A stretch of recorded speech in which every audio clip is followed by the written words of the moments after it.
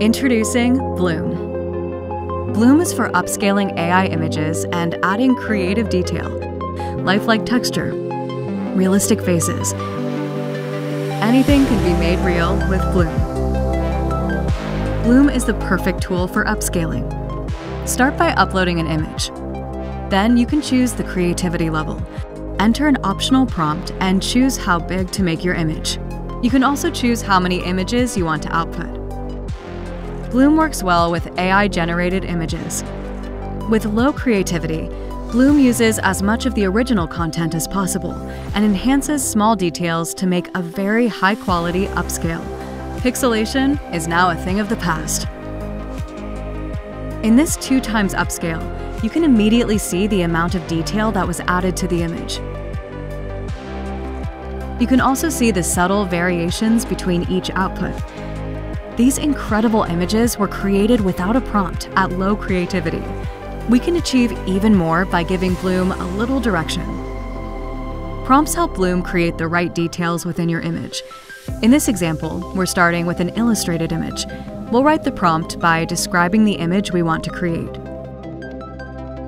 By describing the image as hand-illustrated, we're directing Bloom to keep it in the same style.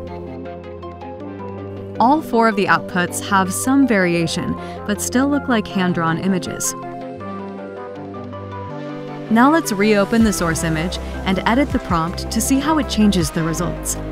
Instead of being hand-illustrated, we'll tell Bloom the output should be a hyper-realistic photograph, and we'll make the octopus slimy.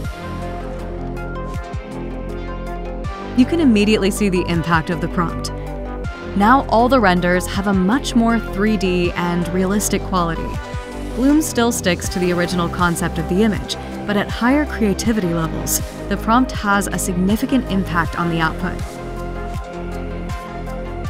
Bloom has 5 creativity levels that impact how much reinterpretation can happen when your image is upscaled. Take this image of an alpine village. We'll add that it's winter to the prompt. Then we'll run it through all the creativity levels to see how it changes. You can choose between subtle, low, medium, high, and max creativity. We'll do one of each and then take a look at the results. Here's one special trick. If you increase the size of your upscale to 4 times, you can also enable Creativity Boost to see even more variation. Let's take a look at the results. At subtle creativity, there's more details, but it's very faithful to the original image. At low and medium creativity, we start to see greater variation from the original image, but still no snow. At high creativity, we get our first hint of winter with a few wisps of snow on the roof of the cabin. And at max creativity, our prompt starts having a major impact. More snow appears everywhere. We can take our creativity even further by remixing this image. In Bloom, you remix by using the output of a previous render as the source for a new image. Just click on the New button to get started. We can paste in our previous prompt and add a few more details. These images look great, but I still want more snow. There's this bald patch of grass right in the middle of the village. Let's pick the best one and then remix again.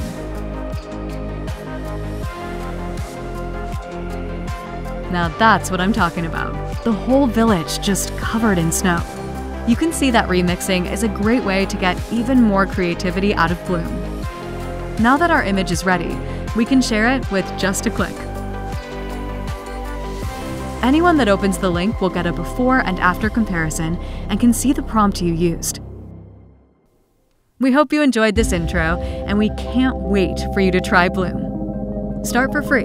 Visit topazlabs.com/bloom.